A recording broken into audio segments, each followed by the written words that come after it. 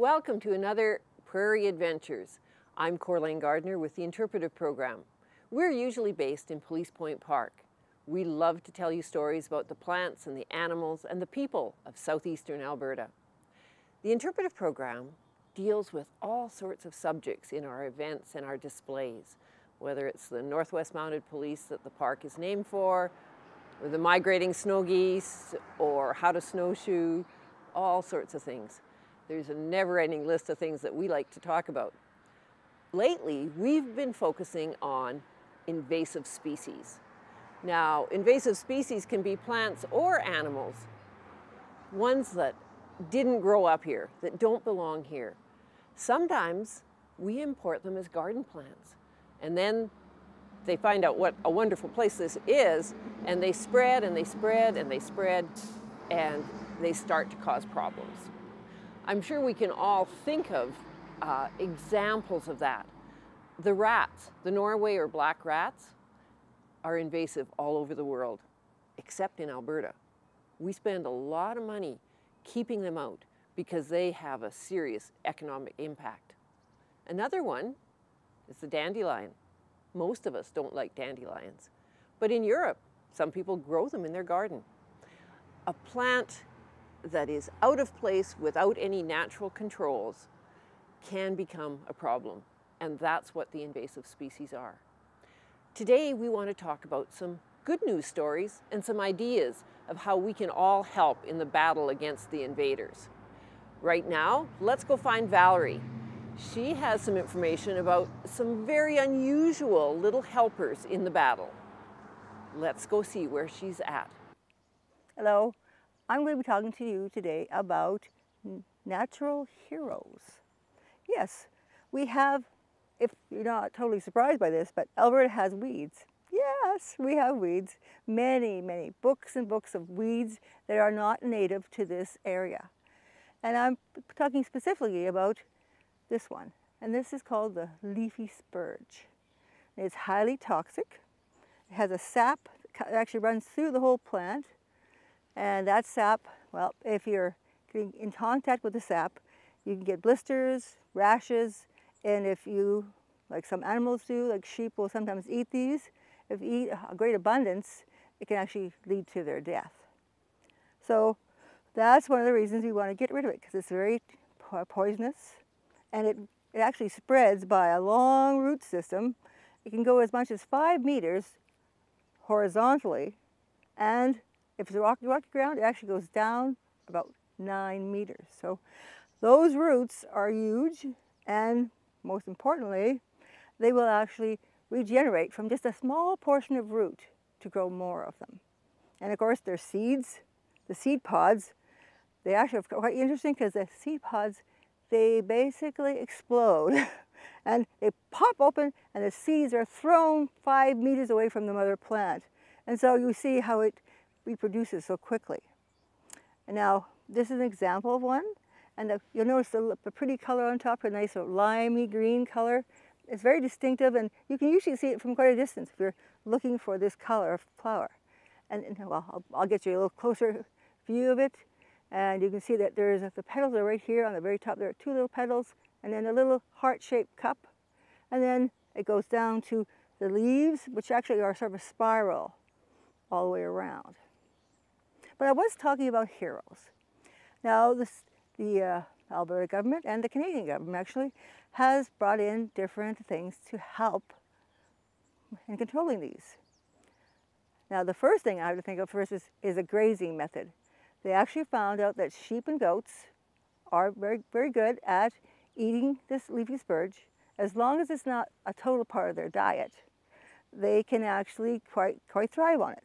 But they have to have breaks where they're eating other things rather than leafy spurge. This helps to sort of slow it down, stop it from growing from one season to the next season. So that is really a good thing.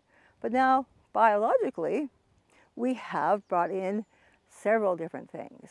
We have brought in, now these are very spurge-specific insects, so they won't bother anything else that actually is in the area because they only eat the spurge plant. And I'm talking about a beautiful insect that is red and yellow and black. And now this is actually the spurge moth caterpillar. They're one of the most beautiful caterpillars I've ever seen, being that bright red with the black spots. But when they're at the caterpillar stage, they will be on the plant and they'll be defoliating it. They take all the foliage off, which actually helps because the plant is actually slowed down its growth. It has to regenerate all those little leaves. Now, and the moths for them are also very exciting looking too. They're a fairly good sized moth and they have a pink hinge to them. But the caterpillars, they're so lovely when they first hatch out. Like the moth will lay them on the backside of a leaf of one of the leafy spurges, and then 2 weeks later, a little black caterpillar emerges. But now it goes through several stages. The next stage being sort of a green and black and yellow phase. But the very last phase, that's when you see the beauty of those caterpillar. That's when you see the beautiful red, white, and black colors. But now, this plant, actually, we have another insect that was introduced. Of course, they were introduced from the motherland, which would have been like in Europe or in temperate Asia. And this is called a leafy spurge flea beetle. And those little black guys, they actually work very well. They're getting some really good results with those because they actually will, the larva will live under the ground, will eat the roots. Those long roots, they eat the roots up and they continue until they pupate. So these little beetles, they're small, but they're mighty. And we're very happy that it's helping because these plants are all over the world now. The only place they don't have them is in Australia. If you want to know more about the leafy spurge, about other noxious weeds that we have in the area, or about the biological controls, I invite you to come to the Nature Center where we will give you more information. Thanks, Valerie. It's good to know that some little black beetles and a beautiful caterpillar can help us in the battle against the leafy spurge. Biological control, which is what these little critters are called, seems like a really nice answer to some of our problems, but it's got its own challenges. Kind of reminds me of the old nursery rhyme, there was an old lady who swallowed a fly. Do you remember how it goes? She swallowed a spider, and then she swallowed a bird, and it kept getting worse and worse.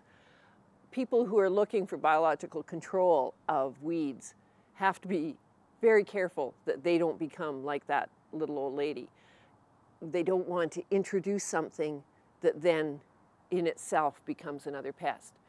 So research into biological control takes years and years. It's good to know that the spurge caterpillar and the spurge beetles are helping in the battle. Now we're going to go up and find Sophie and Valerie, who have some ideas how we can all help in the battle against the invaders. Off to you, girls. On this episode of Prairie Adventures, we have been talking about invasive species in the wild and in our natural environment. But what about in our homes and gardens? Could we have invasive species thriving in our very own backyards? I'm Sophie and I'm here today with Valerie Martins, and Valerie knows quite a bit about gardening. So let's start off by asking, what are the dangers of having invasive species in our gardens and in our flower beds? Well, actually, Sophie, there are many. The first thing that comes to mind is the toxicity, because the plants are, a lot of invasive plants are actually poisonous. And we know how dogs, pets, our young pets and our young children will put things in their mouths, and you could develop burns or even make them very, very sick. So I would not recommend having them for that reason. And then there's also the fact that if you leave them unchecked, these weeds will take over your whole garden area eventually. And they can do things like they can make their roots will go underneath your sidewalk and make cracks in your sidewalk. And if you leave them go for way too long, they can even undermine into your own basement and make cracks in your foundation, which hits you right in the pocketbook. And of course, they're against the law to have on your yard as well. So can you get in trouble for having invasive species on your property? Well, yes, you can. Because it's actually, it's like this book says, it is against the law. And there are fines for different types of wild plants you have in your yard. But it's up to you as a homeowner or an occupant of that home and yard to actually deal with these things and to learn your weeds. And I'll direct you to the Alberta Weed Act. Will explain exactly what kind you have, how you have to deal with them. And if you have more questions, we also there's a website called www.albertainvasivespecies.ca, and they will also direct you and will be more of a help in finding out what kind of weeds you have. And of course, we give you away these nice little brochures, and with all the information in it. So let's look at the bigger picture. If you have bad plants in your garden, can that affect the outside world as well? Well, definitely. Well, you think of it as you're in your yard and you have your beautiful garden full of noxious weeds, and well, your neighbors won't like the look of that, for one thing. And then, of course, there's the thing that noxious weeds are very opportunistic. They will come by seed, and the seeds will fly into your neighbor's yard, the ones beside you, the ones on both sides of you, behind you, and in front of you as well. And so that makes you sort of basically the epicenter of all the weeds in the neighborhood, which makes you not really very popular with your neighbors. Besides, it is against the law. Yes. And what about if you have a plant that looks really beautiful? Some invasive species have really nice flowers and they look like they belong in your flower beds. But what are some safe alternatives to these plants? Well, that's a good question. And the first plant I think of is one of the first ones in the spring is the Dame's Rocket. A tallish plant with kind of a purple flower, and it looks a lot like a phlox. But this plant actually has 5 petals, while phlox has 4. So get rid of those Dame's Rocket and put in phlox instead. That's an easy, safe alternative. And then, of course, there's the creeping bellflower, another one of those evil plants that goes by a rootstock. If you can eradicate it, yes. And then I would recommend a delphinium. And they come in different shades to a pale blue, right up to almost a navy royal blue. And they're a taller plant, and they're kind of bushy. They really add a lot of dimension to your garden. And then there's the ox-eyes daisy. A lot of people don't really know about some of these plants being invasive, but the ox-eye daisy is definitely one that will take over a spot. And for those ones, I recommend you have a regular daisy. So when you go to your greenhouse or other place where you find plants, I would look at the more colorful varieties of daisies, because those ones are usually hybrids and they won't spread in your yard. Because they have beautiful ones that have like purple petals and a yellow center, or sometimes you have ones that are red in the center and purple ones on the outside.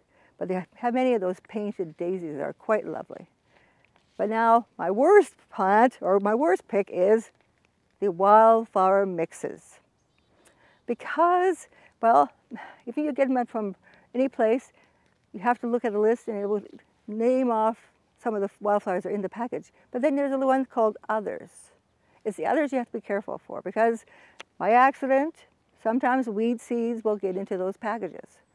And we don't want to be dealing with that, because what happens in your wildflower garden, you throw those seeds in, the nice ones will be good for a couple of days, or a couple of years, and then what happens is the invasive species, the weeds, will take over. So you're better off to actually make your own seed mixes. Find the actual seeds in their own seed package and take 4 or 5 of them and mix them together, and then sprinkle them around your yard where you would like them. Thank you very much, Valerie.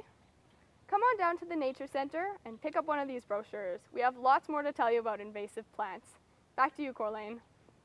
Thanks, Sophie and Valerie. We all enjoy our domestic flowers, and it's nice to know that we have some good alternatives to the problem-causing ones. There are other people involved in the fight against invasive species as well. And for a more official report, let's find Marty. He's in a back alley somewhere, meeting with one of our bylaw officers. Thanks, Corlaine. So I'm here in a back alley in Medicine Hat, and unfortunately these areas, alleys, vacant lots, they can be reservoirs for noxious weeds to get back out into natural areas and agricultural lands and infest them. And unless they're dealt with quickly and completely, this can continue to be a problem. So I'm really happy and pleased to be joined today by Community Peace Officer Barry Ann Hayward to talk a little bit more about Bylaw's efforts to deal with these issues. Hi Barry Ann, how are you doing today? I'm great, how are you? Thanks for joining me. No problem. So this all comes about from a recent article in the Medicine Hat News detailing Bylaw's work with weeds and unsightly yards.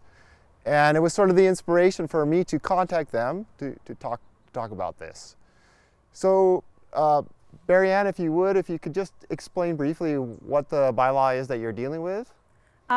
We deal with the unsightly property bylaw.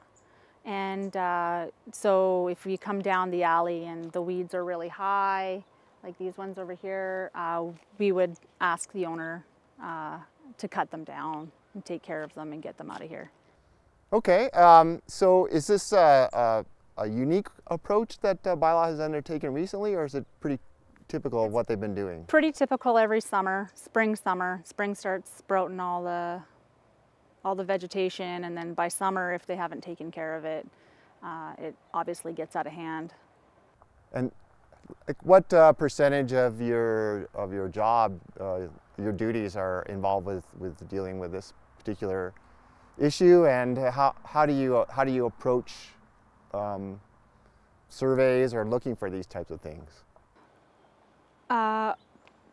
I'm not exactly sure what percentage of calls we deal with weeds. In the summer and spring and fall is when we deal with them, and they're really high. They're high on the list of calls that we get from the public generating and asking us to have their neighbor take care of their weeds. So most of the things are coming in by phone calls, or you have folks out on the ground looking for problems, or how does it work? Right. So typically people will call in and it'll go into a queue. If we finish off that queue and no, the public hasn't required us for any kind of service, we head straight to the alleys and we'll start creating our own calls.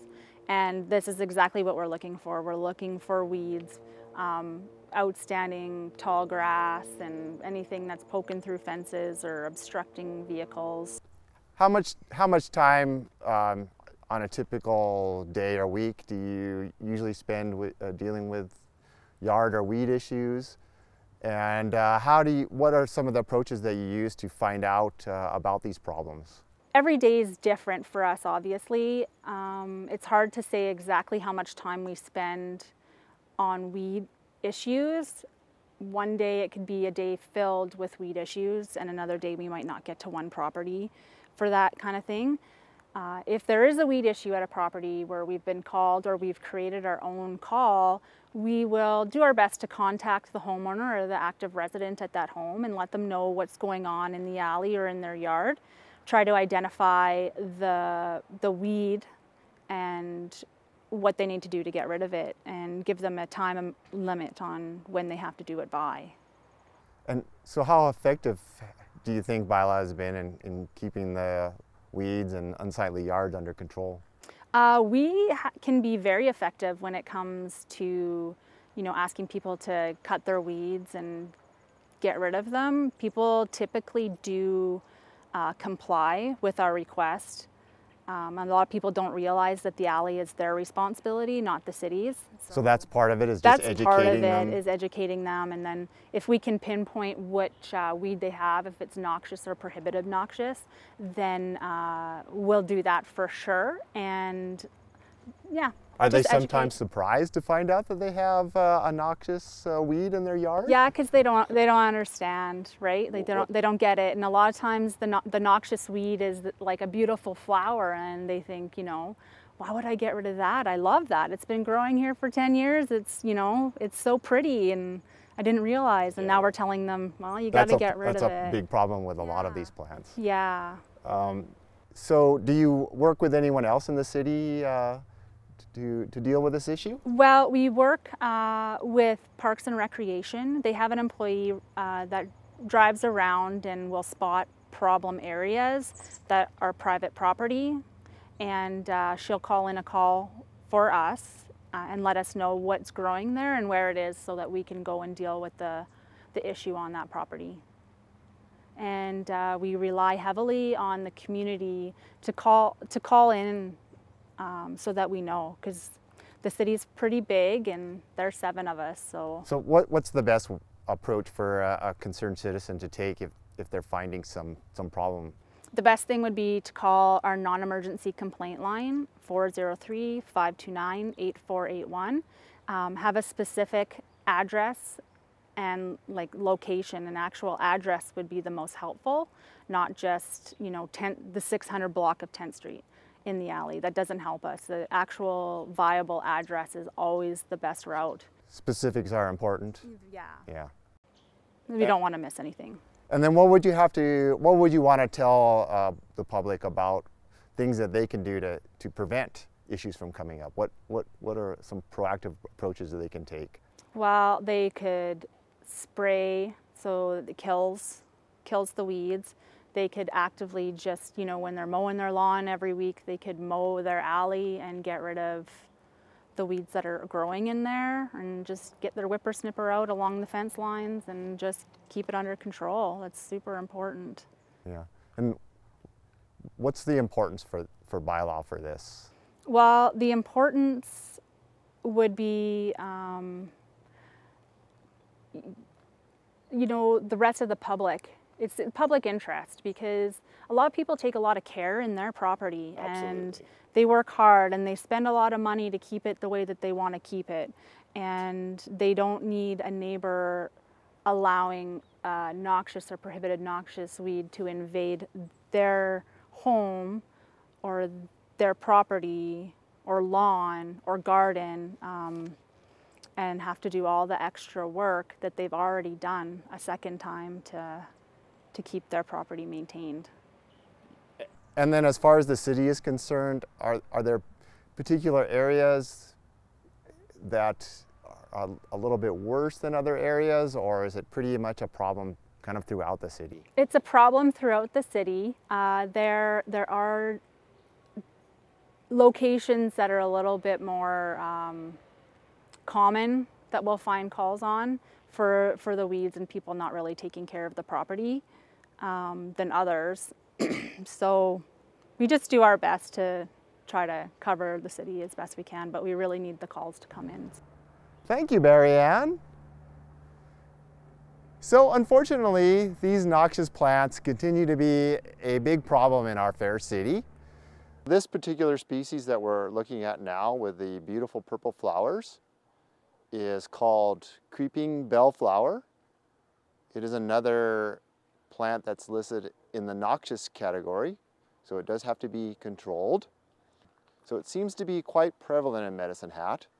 It's a challenge to get rid of. The best way to control this particular plant is to keep pulling it, and eventually it will be gone. But it can grow easily in an alley and can spread quite rapidly. This is another really bad plant in the noxious category. It's called downy brome. It's a grass, and you can really identify it easily because of its droopy seed heads, which seem to hang down from the main part of the plant. And it really enjoys disturbance. So any of the disturbed areas in and around the community, you'll find this particular weed growing. And once it gets out into wildlands, especially, it self-perpetuates.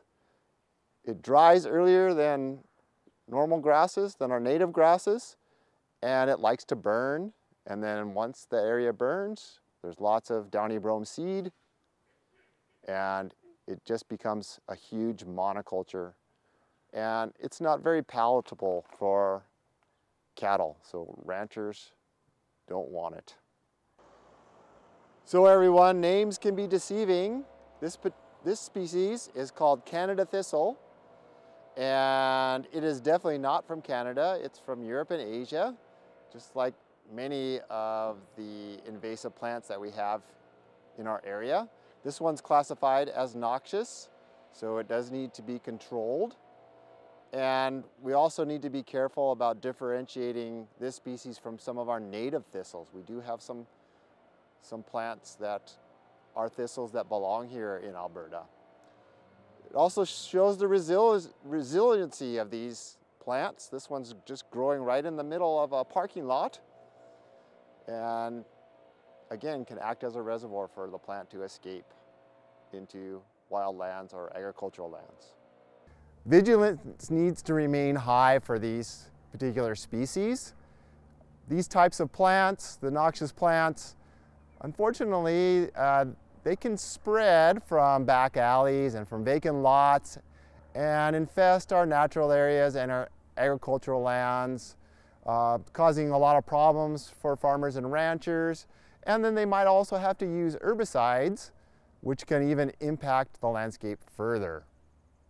And they can spread in a whole variety of ways, of air, by animals, even by us. Now, if you want to know more about these particular plants or you have a complaint, you can definitely get in touch with BioLaw directly through their non-emergency police phone number, which is 403-529-8481.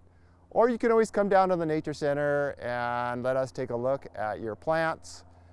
If you have photographs or even live specimens that you want us to see, and we can try to answer your questions and get you in touch with BioLaw as well.